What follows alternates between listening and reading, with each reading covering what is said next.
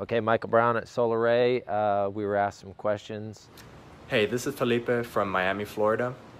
Recently, my parents got a solar panel installed right above their bedroom on the roof of our house, but they've been complaining that their room is about 5 or 10 degrees hotter than the rest of the house. Is there a way to prevent this? Thank you.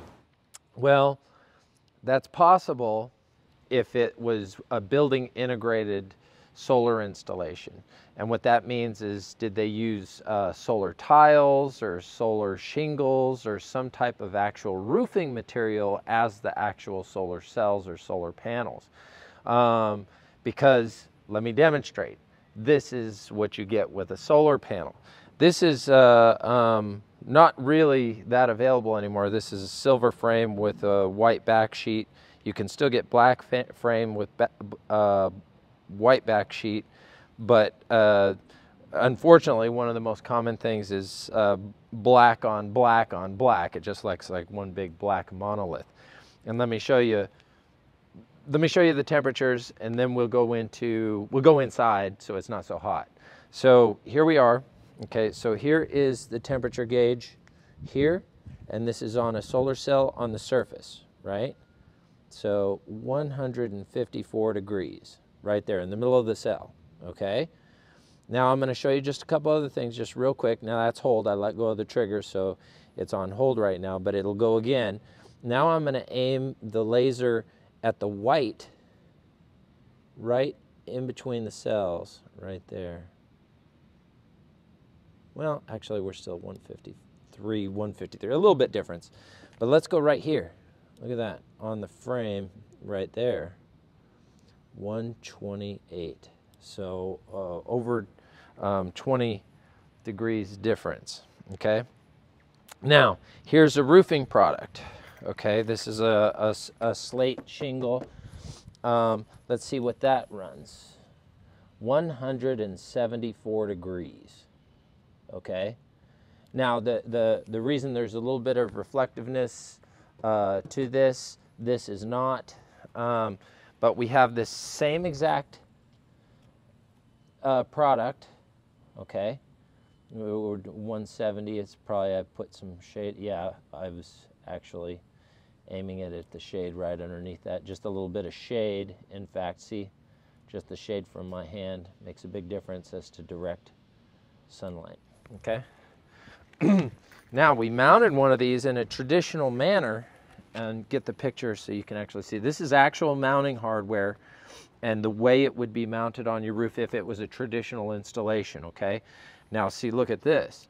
So this would be your roof under here if you had a regular traditional solar installation, okay? And then, so we're looking at that temperature there. Now come here, this is gonna surprise you. So let's look at this again. Let's look at the solar cell. Okay, we're at 144, okay? Now look at this. Here, Vladimir, come over here so you can see it over here. Now we're gonna go on the back, the very back of the module, right? So we're at 144, right?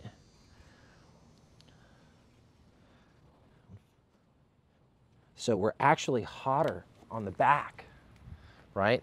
And that's because this is a substrate. There's no wind going over it or anything else like that.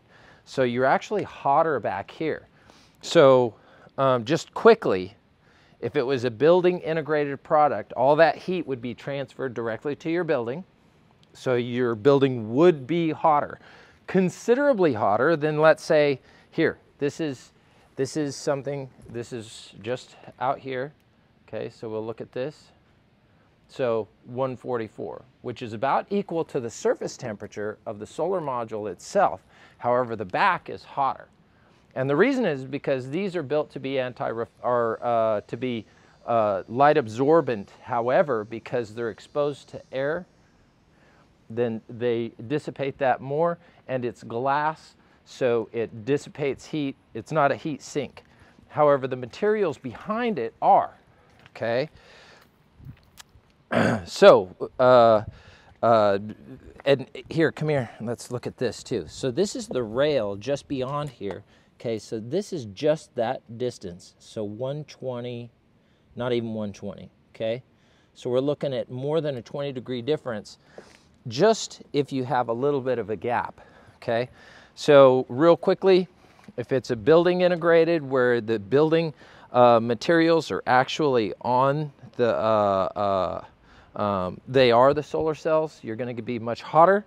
And also if you see those solar systems where they're trying to make it very aesthetically pleasing, so they put those little blockers, and so it makes it look like it just smooths down here so you don't have this gap and everything else like that. Well, now you don't have any air circulation in there, and you end up with this oven. And as you saw, the temperatures behind the module are higher than even the surface of the module. So if you don't allow the air to circulate under there, you will end up with an oven.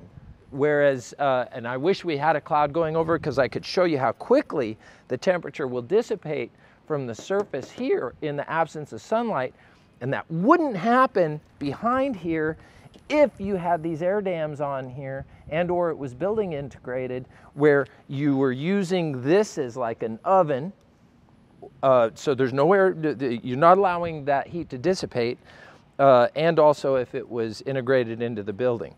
So in reality, you're looking at something that is more than 20 degrees, the surface of the roof is going to be more than 20 degrees than the module itself. And see, we were less than 120 degrees there on the surface, and here we are 167, 166, so 40 degrees difference between the roof surface exposed to the sun and the roof surface behind a solar module that is open in the back and is on your standard mounting practice. Okay, Michael Brown, there's another demonstration. Coming to you live from Orlando, Florida. Thank you very much.